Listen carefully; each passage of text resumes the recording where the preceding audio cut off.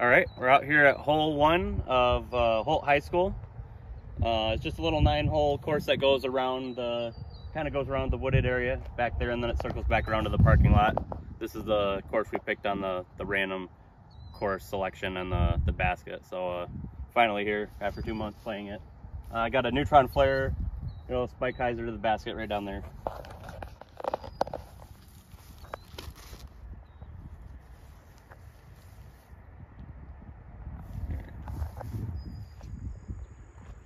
Hole 2, 230 feet. I'll be throwing my echo on an anhyzer.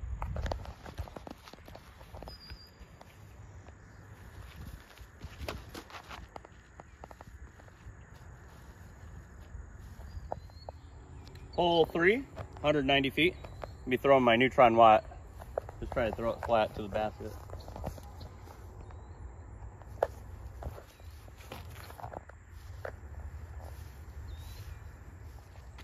Hole 4, 150 feet. You come from past holes 3, you walk past the baseball field and then turn right into the woods, and then the next 3 in the woods, and then you go back out there.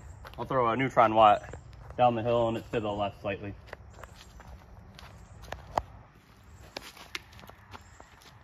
Oh, too far. Okay.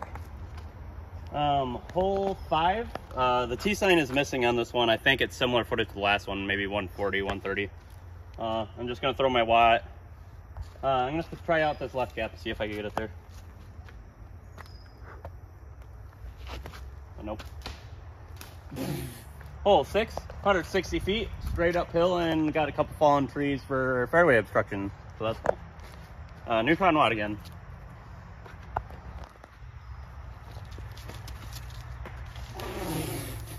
Hole 7, 250 feet, just straight away next to that pine tree. I'll throw my echo on a hyzer towards that pole and fade it in.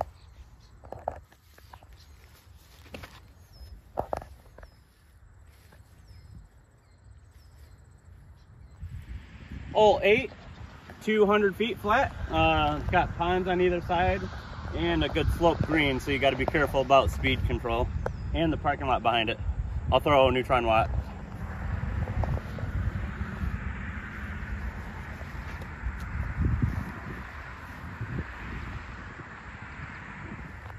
Hole 9, 240 feet, straight away. I'm gonna try to do a skip shot off the parking lot with the flare.